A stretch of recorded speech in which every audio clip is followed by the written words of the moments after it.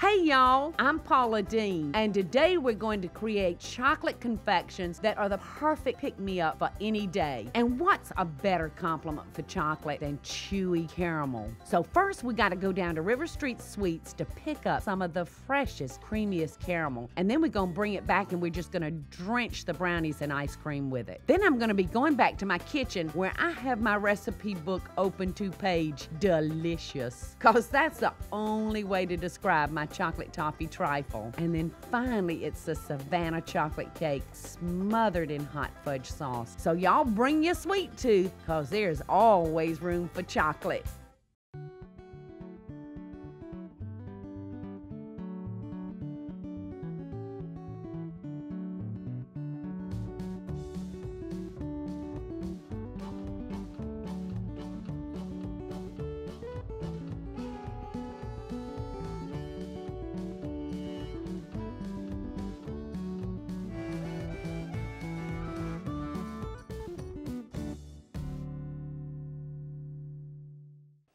Good morning. Today's show is about sexy Southern chocolates, and I'm going to be running down to River Street Sweets in hopes of finding some caramel to go with our chocolate. It's going to be a real sweet show today, so I hope y'all will stick with me.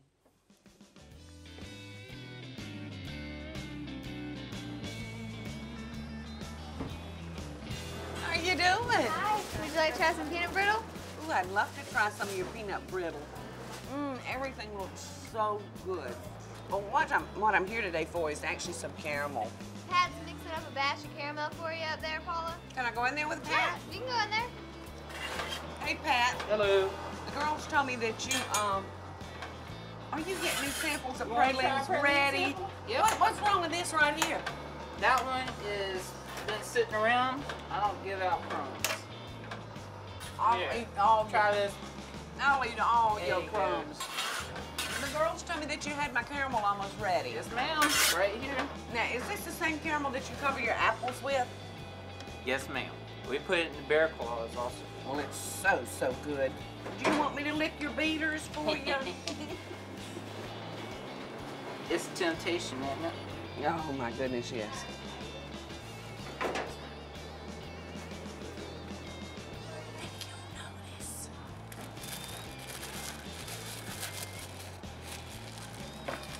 Well, Pat, you're the man. There you go. Be good, careful. It's kind of hot. It is hot, isn't it? Ooh, let me get a good grip. Well, Pat, thanks, honey, and I'll see you next trip.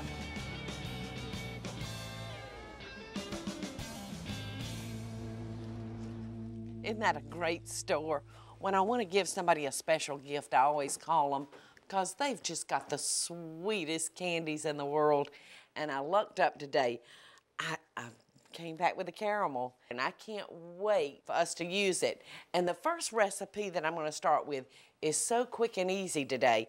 I'm actually going to start with a prepackaged brownie mix. And you'll just follow the instructions on the brownie package. Do just like it says. Now, I actually prefer the brownie mix that they refer to as a chewy brownie. So follow the instructions for the chewy brownie, and they'll be so good. Now, mine calls for water, oil, and 2 eggs. And we're gonna beat this up for about 50 strokes. It's so simple. You don't even have to pull out your electric mixer for this one. All right, now I've given this one about 50 whacks. So I'm gonna come over here and I'm gonna lightly grease a 13 by 9 by 2 pan. I'm just gonna scrape that into our pan. Just gonna spread those out evenly. And now I'm gonna take brown sugar and butter. And my butter has been brought to room temperature so it's nice and soft.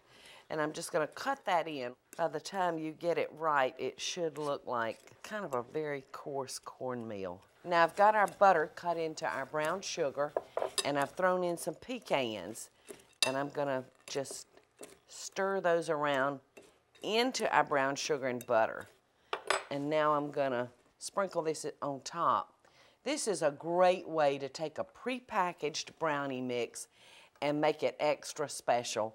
All right, now we're gonna put this in the oven and we're gonna cook it according to the directions on our box, which is 350 for about 25 minutes. All right, I've got that one in the oven ready, and you know I've got another one right over here waiting to come out. Oh, and it smells so good. And I'm gonna sit him right there because I'm gonna dig into some of this rich caramel that we got from River Street Sweets. And I'm actually gonna, oh. Doesn't that look just delicious? So delicious. Now I'm gonna heat this very lightly because I'm not through with those brownies yet. There's some more things we're gonna do to those bad boys. And while I'm waiting for that to soften, I think I'll go ahead and start cutting on my brownies. Oh gosh, that crunchy top is so delicious. All right, now caramel's starting to heat up a little. Oh, I think that caramel's about to get right where we want it. All right, I think that I'm gonna begin by taking me out a brownie. You know, that first square is always the hardest to get out, but I think I got him. He looks so good. I've been a good girl, so I think I might put 2 on there. All right, and I'm gonna turn this down extra low because our caramel is just perfect to finish off this dessert. I've got some ice cream already made in the freezer. I'm gonna just use a store-bought ice cream for this rather than making any because I want this to be delicious but quick and simple. So I'm gonna just get me a nice round ball of ice cream, and I'm gonna kind of quickly form him in my hands, melt him quickly, and I'm gonna toss him in nuts. Now you can actually do this earlier. You can make you a bunch of these and have in the freezer right ready. Oh, that's looking like a pretty good sundae, isn't it? I'm gonna drizzle him with a little of the caramel from River Street Sweets to go on top of the caramel that I actually baked into the brownie. Oh, and I can't eat this without whipped cream.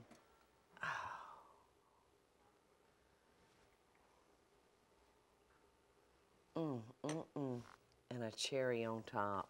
Doesn't he just look wonderful? And this is one of those dishes that's nice to share with somebody. Look, the caramel is beginning to harden from the cold of the ice cream. No wonder they love those caramelized brownies. Y'all grab a cup of coffee and don't go anywhere because coming up next, I'm gonna be making a Savannah chocolate cake with a hot fudge sauce. So y'all stick around. It's gonna get sweeter.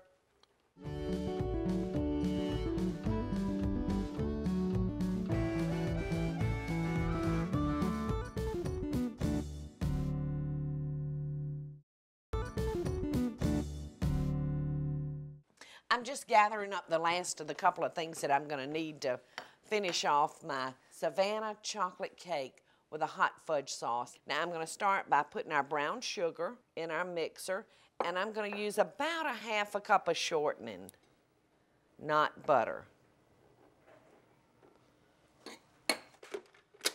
So I'm gonna cream those together.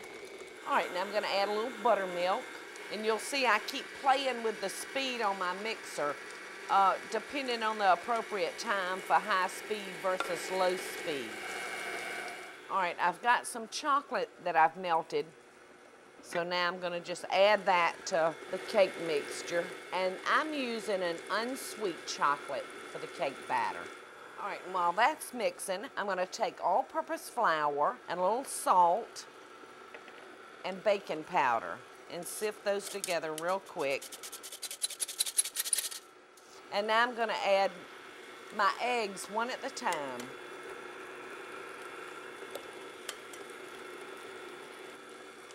And the last one.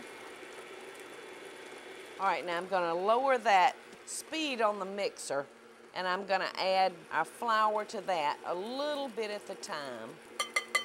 And you can see it's starting to get nice and creamy now and a nice chocolatey color. All right, now I'm gonna finish off our cake by adding about a teaspoon of vanilla flavoring. And we're ready to go. There's nothing to it.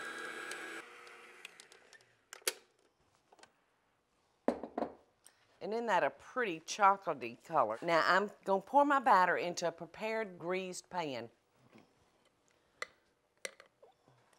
that's been dusted with flour. And I'm gonna spread that out evenly into our pan.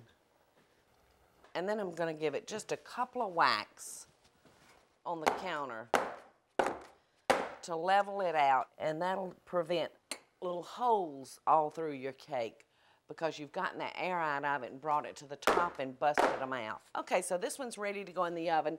We're gonna cook it at 350 for about 40 or 45 minutes.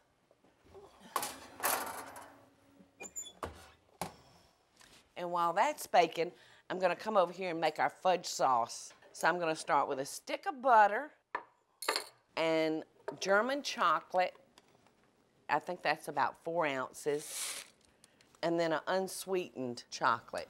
And we're just gonna let that melt together. And then we don't have but just 3 more ingredients to add to it. I'm gonna add a little bit of evaporated milk. You can hear our pan's nice and hot. And then we're gonna add a little bit of powdered sugar. And we're just gonna go back and forth with these ingredients until they're all used up. Oh, sauce is gonna be delicious on that cake. All right, and the rest of the milk, and then the rest of the powdered sugar. Now I'm gonna let this come to a nice boil and cook for about 8 minutes until it's thick and creamy. And that's it, there's nothing to it. Now I've got another cake in the other oven that should be ready, and we'll pull it out. Let's see what we've got. Oh, it looks good. And you can see by me knocking out the air bubbles what a smooth finish it gives us to our cake. Now I'm gonna take this off of the stove because I've actually made some earlier, and I'll show you what it looks like after it's cooked for 8 minutes and cooled a little bit. You can see it's kind of gotten thick. Looks so good. Well, I don't know about y'all, but I'm ready to have me a piece of that chocolate cake. But before I serve myself a piece of cake, I'm gonna add the vanilla to this sauce because, you know, you don't wanna add extracts while your dishes are cooking because you don't want that flavor to evaporate, so we're gonna add it at the last minute. Okay, looks delicious. And I think with the aroma of the chocolate, it just smells so good. And you know, I don't think I'm gonna put anything on my piece of cake but the hot fudge sauce, believe it or not. And maybe a few chocolate curls. And maybe just a little extra. Looks just delicious, doesn't it? That's so belly pleasing. Y'all stick around because coming up next, one of my favorite ways to put a dessert together, chocolate trifle.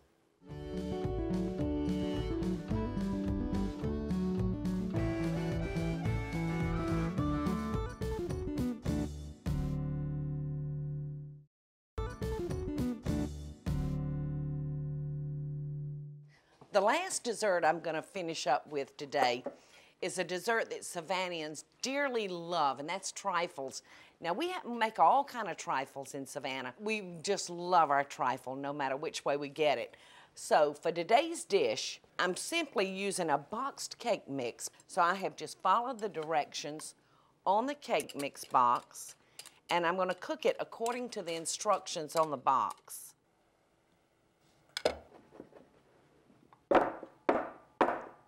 Gonna give it a couple of whacks, and into the oven it goes.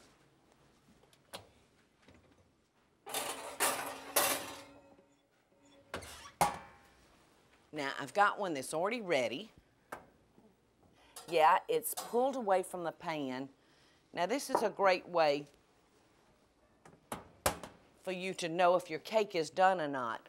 When it starts pulling away from the dish, you know it's ready. All right, now we're gonna pierce our cake. Now you can do this with a fork or skewers, but we're just gonna come in here, and it doesn't matter if some of your cake sticks to your fork and it messes up. That's all right, it'll just make it that much better and give it that much of a bigger hole for us to pour our liqueur on it. So that looks good. You want plenty of holes. And normally I'll use some kind of liqueur, but you know, today I think I'm going to use something a little different. I made a new friend the other day in the restaurant. She was so cute. Her name was Mary Alice Pitchford, and she was telling me about a product that she had found that she just loves because it has no carbs and no sugar. So she ran to the car because she said, Paula, would you believe I have a bottle in the car? Normally, Mary Alice puts this in her coffee because it makes her feel like she's almost having a rich, sinful dessert coffee. Now I'm gonna put about a half a cup of this because I want this good and moist. And I'm gonna stick it in the fridge and let it sit for about 3 hours and let it soak that up. I don't too much worry about putting too much of this because there's no alcohol in it. So if any of the children get a hold to it, that they won't catch a buzz. So I'm just gonna slip this in.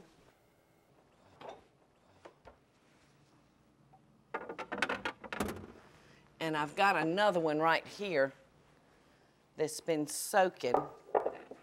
And these are so easy to assemble. There's no laws or rules that you have to follow for a trifle. Now, I'm gonna cut our cake in fourths, starting down the middle and then making 2 more cuts.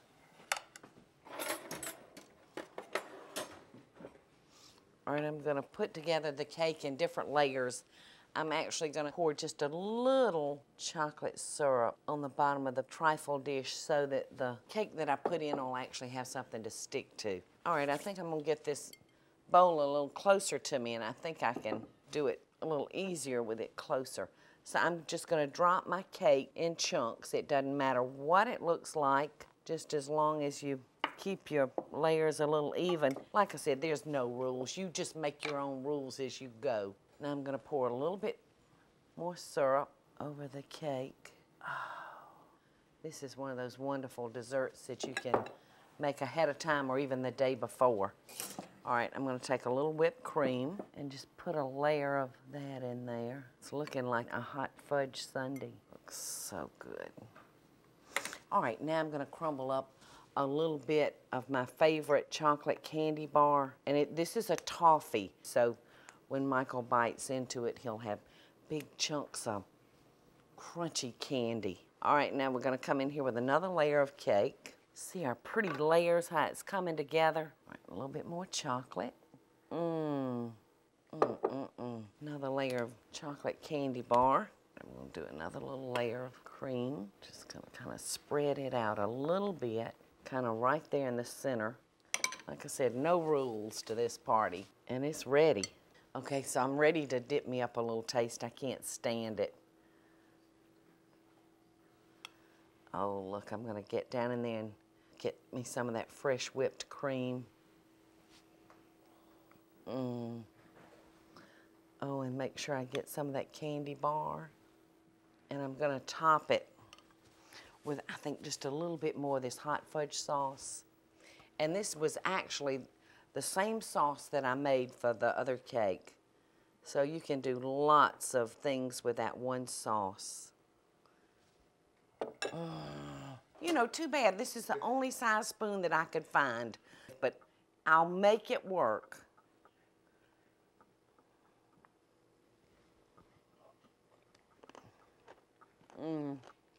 We know what we're doing in Savannah, Georgia.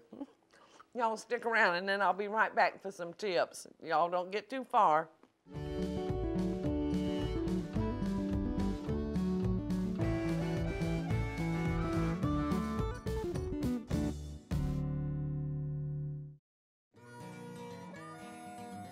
I just love desserts. Now, when you're baking cookies and cakes, You have to go by a formula, but when it comes time to eating them, you can do so many things with them. You can buy vanilla ice cream and personalize everybody's bowl with peppermint or Oreo cookies or cookie dough even. And for cereals, try taking a sweetened cocoa and sprinkling on your cereal. It will be so good. So I hope all of these tips will come in handy for you. I've changed into something a little bit more comfortable, and I'm here waiting on Michael, and I have all of his favorite chocolate desserts. The chocolate toffee trifle and the Savannah chocolate cake with a hot fudge sauce, and these caramelized brownies topped with fresh vanilla ice cream and whipped cream. I hope I've given you some great ideas for your sexy chocolate night with your favorite person too. So until next time, America, I wish you sweet dishes from my kitchen to yours.